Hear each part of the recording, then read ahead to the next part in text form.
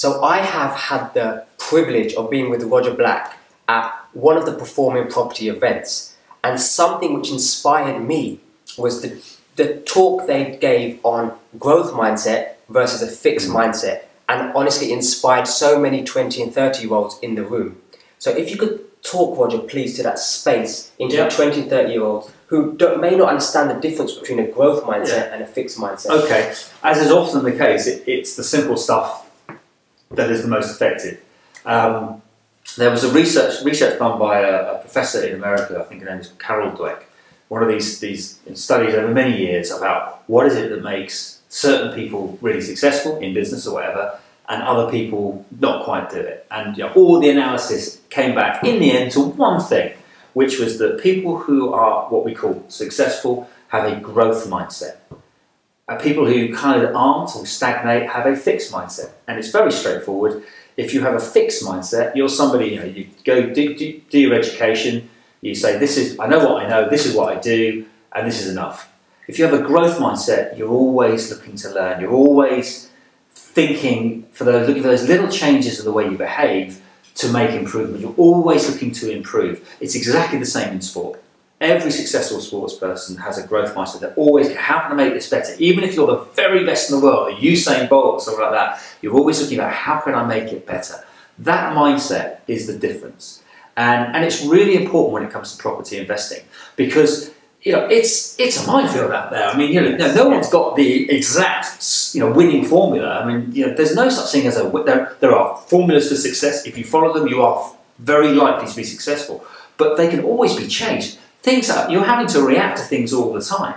And if you don't have a growth mindset, if you think, look, I know what you do to be successful in property investing. You buy this, you do this, you do this, you're going to be successful.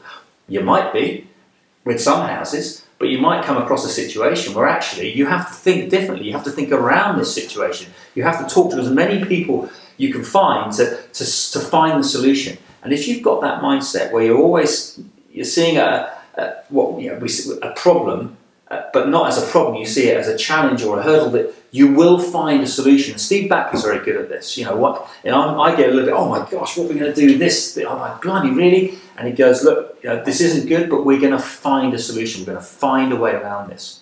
And that's a growth mindset. And it's just always having that positive mindset that there is a solution out there and there is a way to do this better.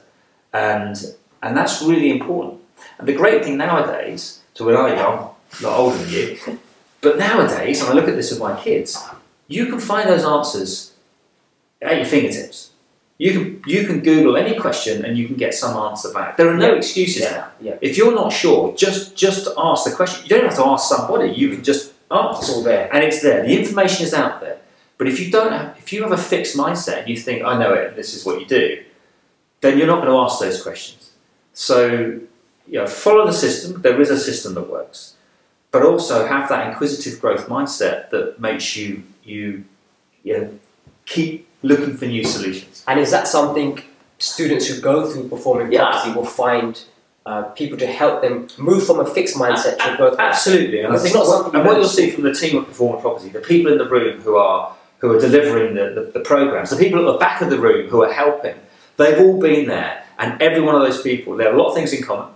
But what they do have is they all have a growth mindset. They're not being complacent. They're not sitting back and saying, I've made it, I know what I'm doing. You have to have that edge, that slight, always I want to learn, I want to do better.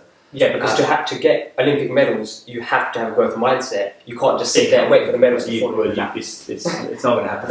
It's not going to happen. And I think it's the same in property. There's so much stuff out there, and where do I invest? What part of the country do I go to? What do I do? Do I do buy-to-lets? Do I do houses of multiple occupancy? Do I do social housing? What do I do? You have to bring it all together, work it out, and then make your decision. But have that mindset that just keeps moving forward. Or in sport, if you think you found a winning formula, you're going to get beaten, and it's probably the same in property. That's fascinating. Thank you for sharing that.